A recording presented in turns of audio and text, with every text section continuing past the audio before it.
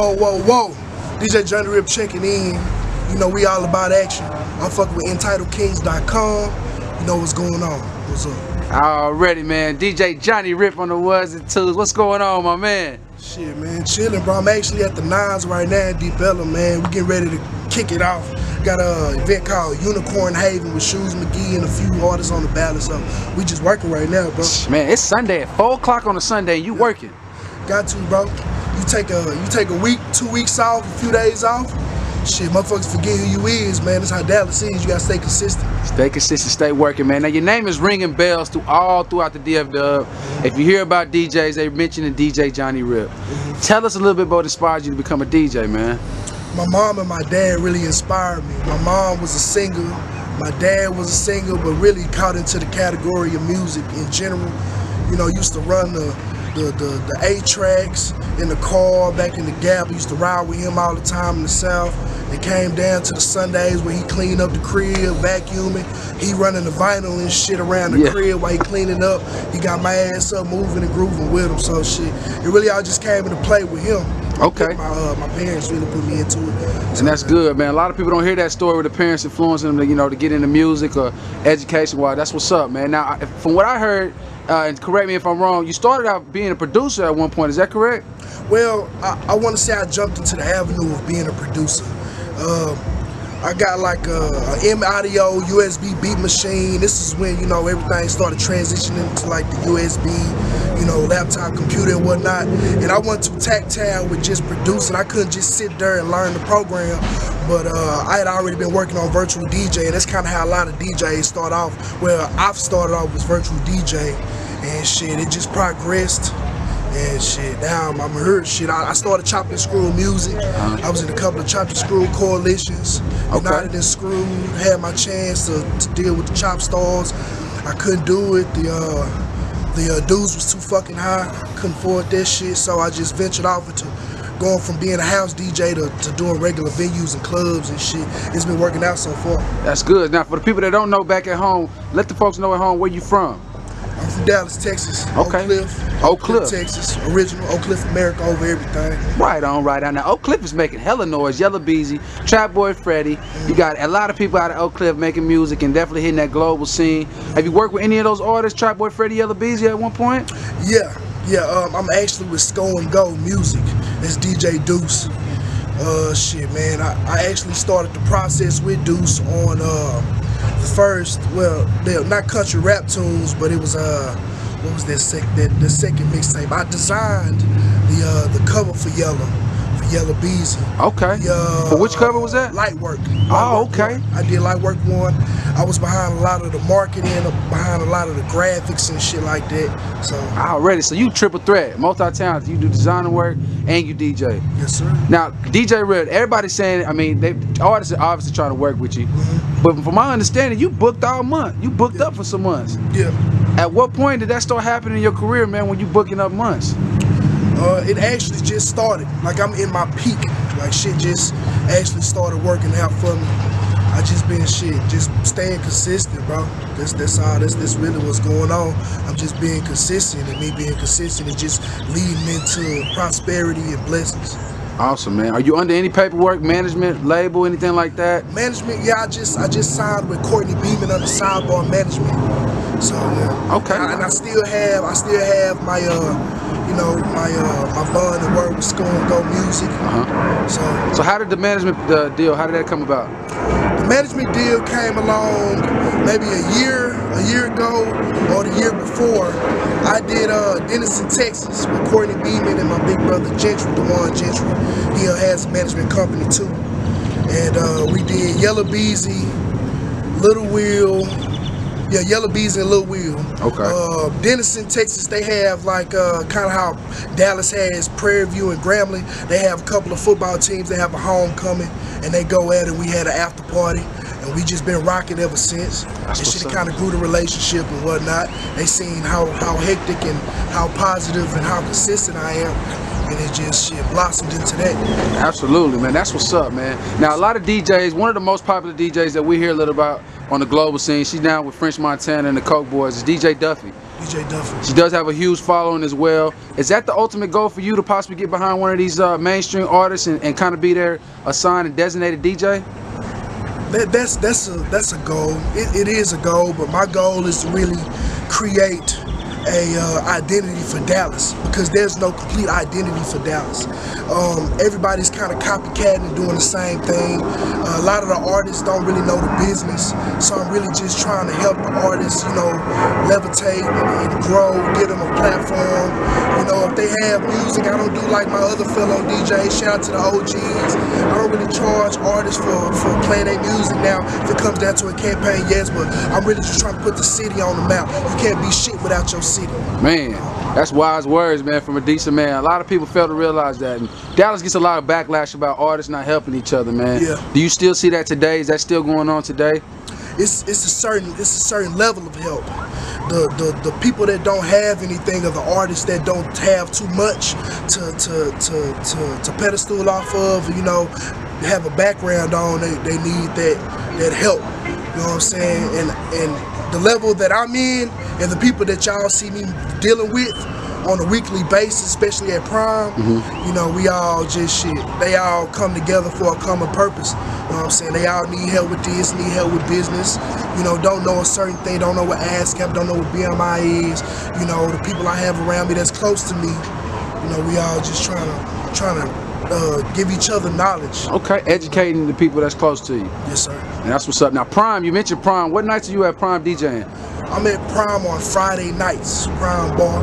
Okay. College nights right now, I'm on the patio. I'm looking to move to the inside eventually, but I gotta find somebody that's you know what I'm saying, take town with the artists like I am, because I'm real close with every artist. I don't know if that comes out on Fridays. We do a contest every Friday, a $500 contest. But we didn't give away money this Friday. We really just kind of gave away some business efforts and things that folks need to know, part of the business that they don't know, excuse me. Right. So, no, absolutely. That's what's up, man. Educating the people around you. Now, how did I know Prime came up, you said you DJing with them. How did that opportunity strike? Prime really happened with Blueski Blue and Exquisite Entertainment. Nene, we been working at a couple of spots. We were doing a place called Blend's Daiquiri Shop, and I think that's Addison. I'm not sure. Carrollton's in Carrollton. And Blueski Blue, I met Blueski Blue like last year, and he introduced me to Nene. She's the booker at Prime. She does like the bookings, booth bookings, you know, bottle service and whatnot. And we just been working. You know, the first couple of situations she put me into, we made some paper off of it, but it wasn't, you know what I'm saying? It was pretty much just an agreement situation. And Prime pretty much came, you know, full surface after dealing with her, and, you know, her having her problems with the people that she was connected with, and she put me in that position. So it's just word of mouth and staying consistent. It's just, you know, creating that relationship. Right, man. That's what we need a lot more of in Dallas, man. It's definitely going to take us to the next level, like these Atlantas, LAs, and these New Yorks. They definitely sticking together, and they're escalating, man. They're taking off, and they're getting a global ignition that they need. Yeah, that's because they got an identity. This city don't really have an identity. The only identity we really have as a whole is the artistry, like Yella Beezy, Trap Boy Freddy, God rest his soul, C Struggs. We don't really have, we have a bunch of platforms, but all the platforms don't hold a complete solid foundation. Right. You know what I'm saying? And if they do hold a foundation, they're either burning bridges or something's not being done within that cycle of platforms. So I'm just trying to help create an identity for the city as well as the artistry. Okay. Are you doing mixtape as well? Any artists that you covering in mixtape? Yeah, I got a couple of mixtapes coming up. I got one called All for the Trunks. That'll be me.